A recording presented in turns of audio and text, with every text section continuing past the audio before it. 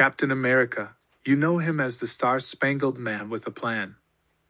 But the question is, what religion is Steve Rogers? I brought this question up because of a scene in the movie Avengers, Captain America said. There's only one God, man. And I'm pretty sure he doesn't dress like that. So we already know that Captain America is a monotheist, which means that he believes in one God. This leaves three religions: Judaism, Christianity, and Islam. So which one is it? Captain America lived and fought in the United States. In the United States, the most popular religion is Christianity. So it's safe to say that Captain America was a Christian. To further prove this, in the Captain America movie he says,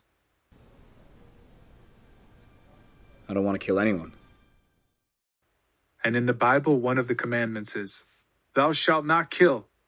Captain America is certainly a good person who would sacrifice his life for his friends. He doesn't like bullies. That's the end of the video. Peace.